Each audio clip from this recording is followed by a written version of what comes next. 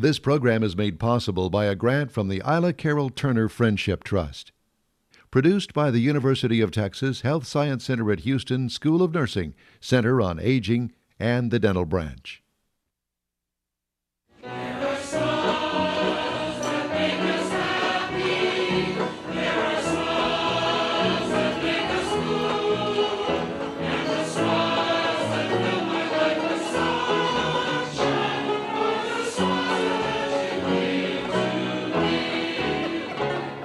Your breakfast this morning? Yes, I did. Oh, okay, so we're gonna go get your mouth all freshened and brushed up, okay? Help with oral hygiene preserves smiles and well-being for long-term care and nursing home residents. Daily care of the mouth and teeth is important for the resident's oral comfort. An unclean mouth can be painful, and bad breath can prevent the socializing so important to feeling well.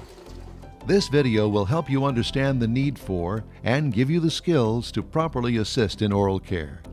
You'll learn how to identify good oral care, how to spot problems, make changes for residents with special needs, and properly care for dentures. While good oral care prevents mouth problems, poor oral care can have unexpected consequences. Poor nutrition can result when a sore mouth prevents a resident from eating. Increasingly, research shows that gum disease, stroke, aspiration pneumonia, and other infections are all linked to the same bacteria. As the resident becomes sicker, the bacteria in the mouth becomes more capable of causing infections. When that bacteria is inhaled, pneumonia can result. And gum or tooth infections can cause higher blood sugar levels in diabetic residents. The same medications that help residents feel better often contain sugar that causes tooth decay. Sugar-free medications are a better alternative. When not available, the resident should always rinse their mouth with water after taking sugary prescriptions. Medicines and medical conditions also can cause dry mouth. Dry mouth can lead to tooth decay and gum disease. Moisturizing products are available to help dry mouth problems. When it comes to the degree of help needed, some residents may simply require reminding and a little help when brushing their teeth or cleaning their dentures. Others may require that the caregiver perform the entire procedure for them. If a resident cannot complete other ADLs or activities of daily life, such as bathing or going to the bathroom alone, some level of assistance cleaning their mouths is needed. Generally, residents with physical limitations due to stroke, arthritis, or muscle weakness require special assistance. Likewise, residents with dementia or altered consciousness often cannot care for their mouth adequately without help. You can easily tell when a mouth has been properly cared for. This mouth has been cleaned daily. The tongue, gums, and tissues in a healthy mouth are usually a shade of pink or coral pink. This tissue will often be pigmented in people of color. Similarly, you can look for signs that a mouth needs more care. The resident taking blood thinners may have slight bleeding upon brushing, but profuse bleeding should be reported. As a rule, healthy tissues do not bleed. Also, bleeding can simply be a result of infection caused by bacteria and poor oral hygiene. Usually, the bleeding will stop after a few days of adequate brushing and rinsing with a mouth rinse, such as chlorhexidine or Listerine. Bad breath can indicate decay. Redness is an early sign of gum problems. Generally, very red or very white lesions should be referred to a dentist for examination. And cracked lips or mouth corners and food particles or plaque in the teeth are clear signs the mouth hasn't been properly cared for. This mouth was not cleaned properly. A sponge toothette was used. As you can see, the sponge toothette is not capable of removing the plaque and debris that form daily on the teeth, whether the resident eats or is fed through a tube. Mr. Wilson's stroke affects the left side of his face. As a result, he has decreased sensitivity and feeling on the left side and is unable to tell if food or debris is lodged inside his cheek. When he tries to brush his teeth, he can't tell how well he's cleaning that side of his mouth. After a stroke, it's important to assess the assistance level needed and help with oral hygiene accordingly. Mr. Wilson, I wanted to check to see how well you were cleaning your teeth. Geriatric dentist Dr. June Sadowski of the UT Houston Health Science Center Dental Branch gives Mr. Wilson her expertise. All right, use this toothbrush. Is that okay? I'm going to cradle your head in my arms. Always explain to the resident that you're going to clean their teeth before you approach their mouth. Be gentle with them and careful not to make them feel ashamed of their oral conditions. Check the area inside the cheek after meals and administration of medications to be sure there's nothing trapped there. Some medications can burn the tissues of the mouth if left in contact with them. Here's an example of a tissue burn from an aspirin. Foods that remain in the mouth will contribute to bad breath or gum disease, and foods with sugar can cause teeth to decay. After the initial assessment, the first step in providing oral care is make sure you and the resident have the appropriate equipment.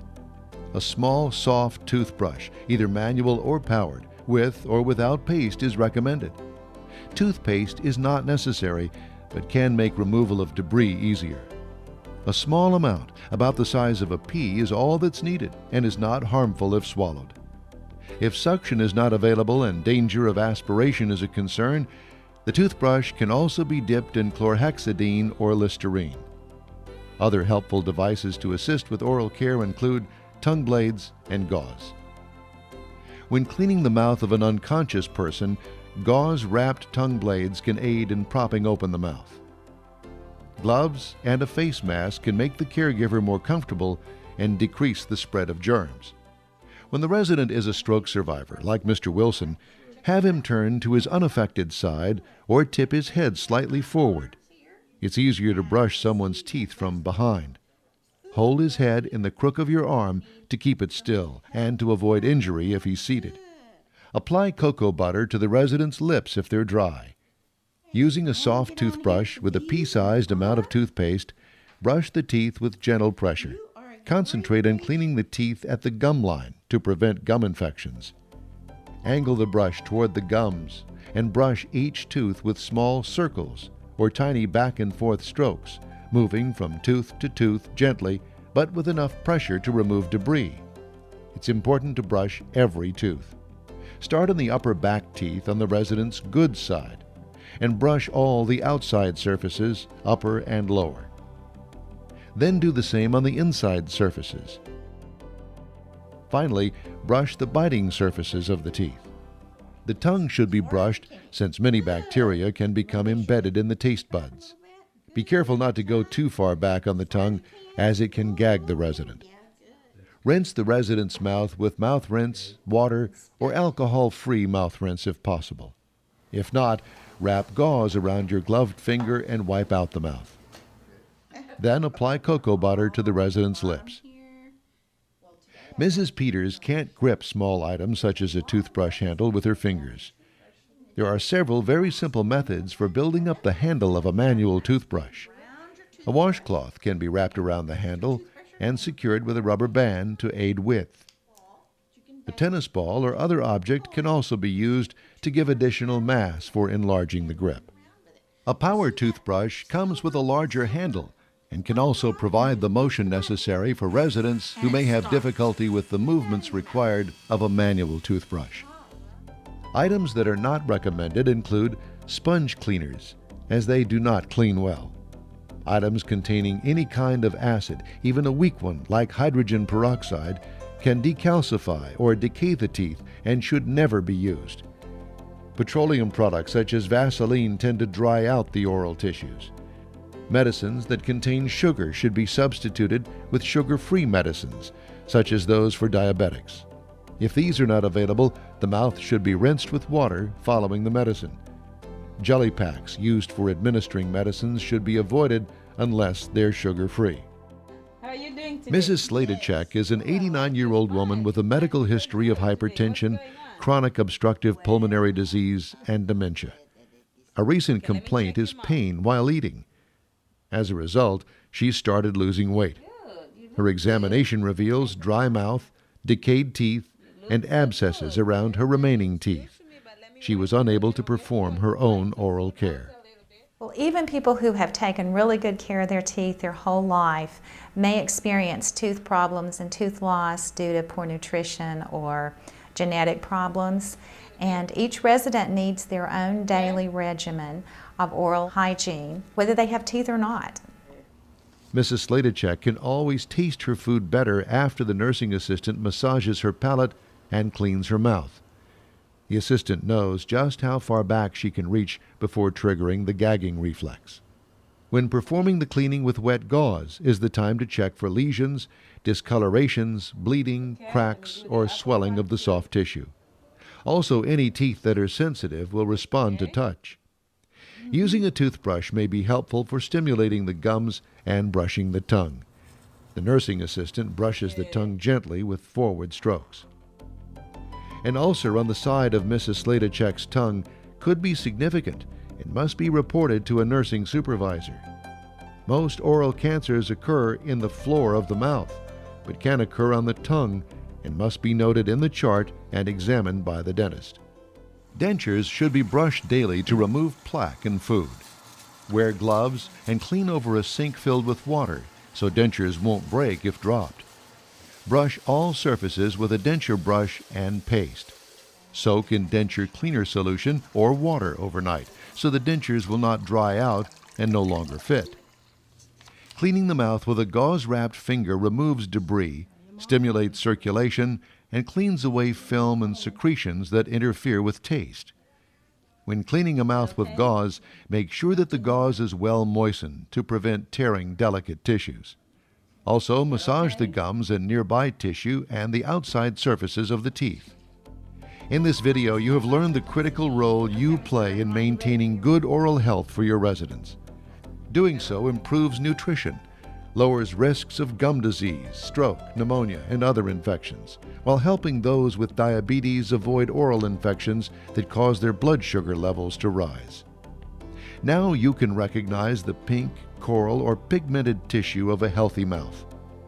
And you know the presence of bleeding, redness, ulcers, dry mouth, debris, and/or bad breath signal a need for greater attention to the individual's oral care. You now know the basic steps to good mouth care you should perform twice daily. Wash your hands and put on exam gloves. Tell the resident you will clean their mouth with toothpaste and mouthwash, and end by applying cocoa butter to their lips. Put a pea-sized amount of toothpaste on a toothbrush.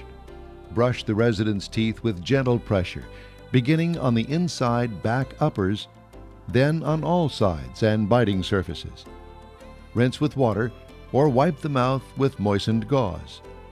Apply cocoa butter to the lips if dry. You can change your technique to fit a resident's individual needs. For stroke survivors, hold the head from behind in the crook of your arm. For those with severe arthritis or other disabilities, use an electric toothbrush or modify a manual toothbrush with a washcloth, tennis ball, or other object to make it easier to handle and manipulate. Finally, always clean dentures over a sink filled with water. Brush all surfaces with a denture brush and paste. Soak dentures overnight in a denture cleaning solution or water. Good oral hygiene is critical to good nursing and the elder-loving care you strive to provide for your residents.